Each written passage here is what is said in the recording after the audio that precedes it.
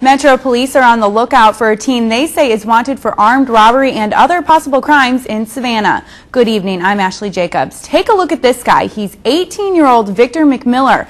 Police say he's wanted for an armed robbery that took place on April 3rd in Savannah's South Side. Crime and Safety Source reporter Nikki Gaskins goes with police back to the initial crime scene in hopes for a break in the case.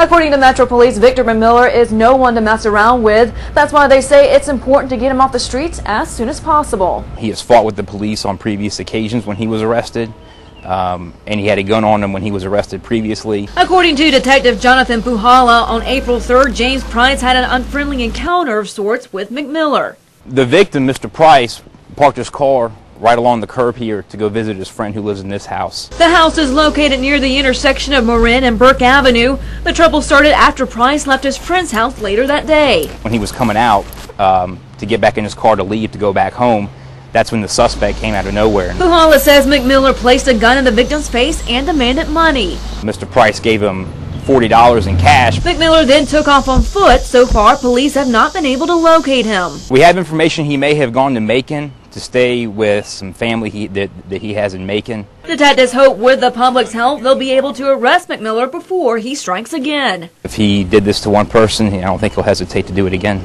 Now, if you have any information on this case, you are asked to call Crime Stoppers. The number is 912-234-2020. Nikki Gaskins, WJCL Fox 28, thecoastalsource.com. Now here is a final look at McMiller. He stands 6'2", weighs 165 pounds, and frequents the Woodville area.